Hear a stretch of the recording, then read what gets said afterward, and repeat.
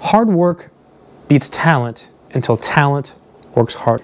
It's saying that if you work hard, you will beat someone who's very talented. But once the talent decides to work hard, again, it's hard work beats talent until talent works hard. What a quote, right? I love it. I first heard this on some bodybuilding forum I used to frequent back in the day, right? I was on the internet, like, oh, how to get buff, you know, like looking up some like workout routines, and someone had it in their signature, and I'm like, whoa, that's real. That's it right there.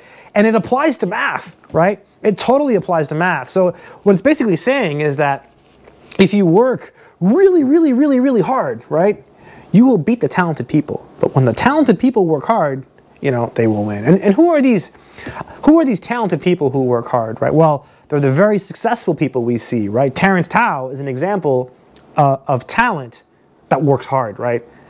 That man works hard. I remember I saw some interview on the internet, I think on YouTube, or maybe it was his blog. I think he has a blog. And he was saying that he works about 60 hours a week or something, right? The guy won a Fields medal.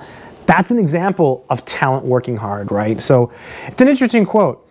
At the same time, when you read stuff like that, that doesn't mean you shouldn't work hard, right? Because if you think about it, hard work beats talent until talent works hard.